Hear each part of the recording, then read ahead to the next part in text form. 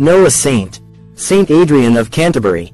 Divine Providence conducted this holy man to Britain, in order to make him an instructor of innumerable saints.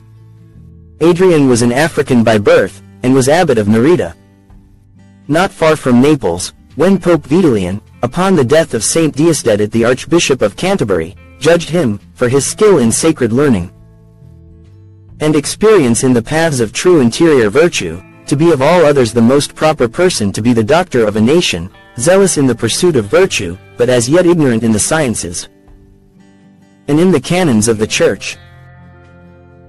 The humble servant of God found means to decline that dignity, by recommending Saint Theodorus as most capable, but refused not to share in the laborious part of the ministry. The Pope therefore enjoined him to be the companion, assistant, and advisor of the apostolic archbishop, which charge Adrian willingly took upon himself.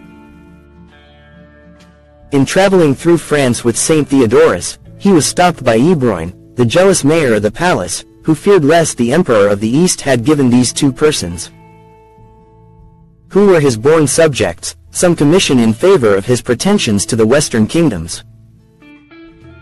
Adrian stayed a long time in France, at Meaux, and in other places, before he was allowed to pursue his journey.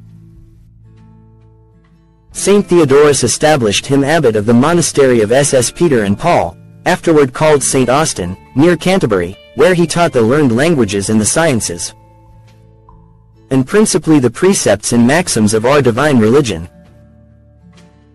He had illustrated this island by his heavenly doctrine, and the bright example of his virtues, for the space of 39 years, when he departed to our Lord on the 9th of January.